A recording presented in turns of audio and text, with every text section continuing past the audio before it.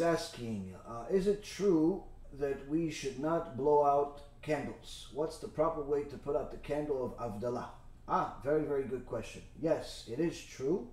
Rav Mutzapi Sheikhye said that there is a very dear mistake that people make with their HAVDALAH candles, where they take the HAVDALAH candle that's lit and they put it out with the wine that they just drank from the HAVDALAH. They take some of the wine and they pour it in a plate, and then they turn off the candle with that. Rav Mutzapi, which is one of the Gedolei Ador, one of the Talmidim Muvhakim of Rav Tzion Abba Shaul, he said this is desecration of the wine.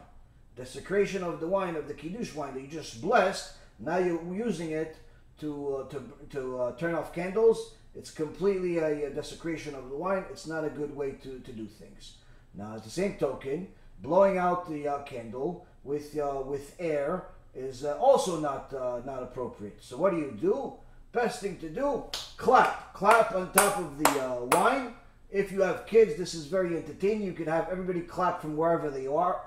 Not everybody come on top of the fire, because that could, somebody could hit the actual candle. But this is what we do in our home. Our custom is everybody sits in their seats, my little kids, my wife, Baruch Hashem, and HAVDALAH comes after a nice little ceremony, a little bit of blessings and song and so on.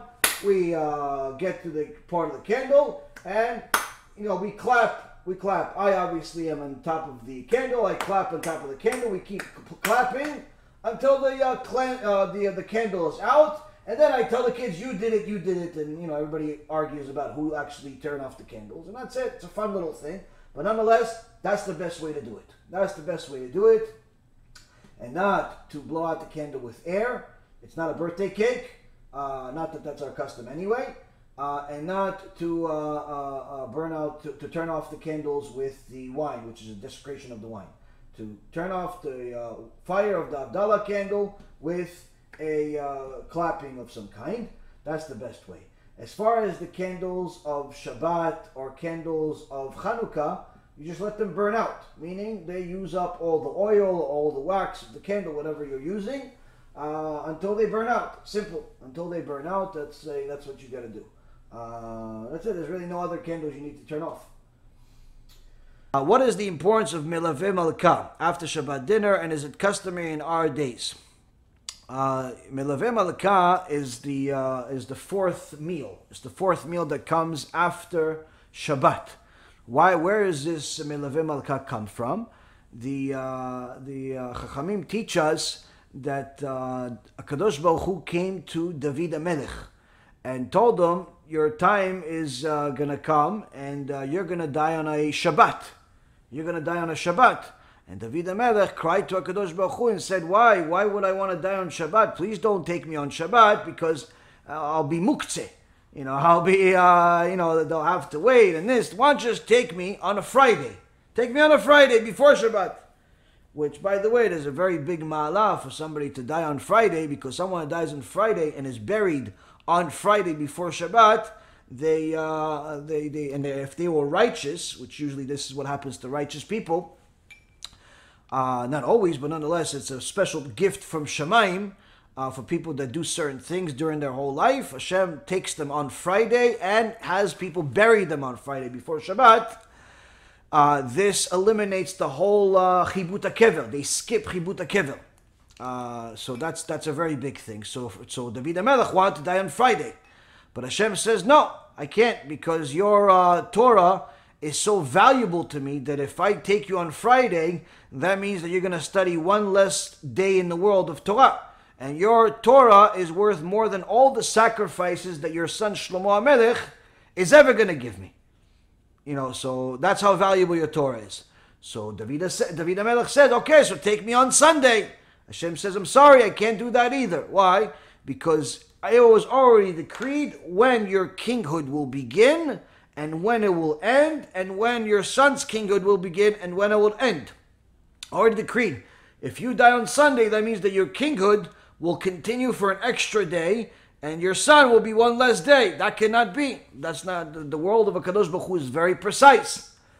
So David HaMelech said, okay, so, the only thing I can do is to make sure the Satan stays away from me on Shabbat. How can I protect myself from the Satan? Satan cannot touch me if I'm studying Torah. Cannot touch me if I'm studying Torah. That's why it says in the Midrash Rabbah, in book of Deuteronomy, the last chapter, in Midrash Rabbah, or you go into Avot Rabbi Natan, also talks about the death of Moshe Rabbeinu. The Satan, Hashem wanted to appease Moshe Rabbeinu and send him to Satan. Go take Moshe Rabbeinu's neshama. And the Satan came to Moshe Rabbeinu while he's learning Torah. Moshe Rabbeinu looks at the Satan and says, what do you want? And the Satan says to him, I came here to take your neshama. Moshe Rabbeinu rebukes him because you chutzpan, you obnoxious person, you have the nerve to even come next to me when I'm learning Torah, and not only that, have the chutzpah to think you could take my neshama? Get out of here! And he scared him away because he had Moshe Rabbeinu had the staff with the name of a Kadosh Baruch Hu on it. There was something out of this world, if you will. And Hashem kept sending the Satan back to Moshe Rabbeinu to appease him, to show him how much he loves him, that even the Satan can't take him. So at the last time the Satan came, Moshe Rabbeinu got so upset with him, he started hitting him, and he took out some of his eyes. Some of the Satan's eyes, to the point where Satan ran away completely, didn't come back. And then eventually HaKadosh Baruch Hu, after a whole dialogue that's discussed in the Midrash Rabbah, back and forth, eventually Hashem took Moshe Rabbeinu's neshama himself. But with David HaMelech also knew that just like Moshe Rabbeinu, Satan can't touch him if he's learning Torah. So every Shabbat, David HaMelech would study the whole time, non-stop Torah. Non-stop Torah, Torah, praying Torah, Torah, praying Torah, never go to sleep. So Satan, it was time to take the David HaMelech, but how could I take him if he's learning Torah? I can't touch him. He's fire. He's spiritual fire. So what did Satan do? The Satan made a big ruckus outside on a tree outside while, making noise. So David HaMelech got up and went to check who's outside. And as soon as he got up and he started going down the stairs, his mind got off the Torah for a moment, and at that moment, the Satan took away one of the steps and took his neshama.